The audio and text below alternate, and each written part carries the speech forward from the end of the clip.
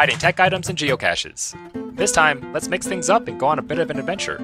I have this small tube of thermal paste, but instead of hiding it in my normal geocaches, let's take it to a completely different city. Hello, sunny Los Angeles.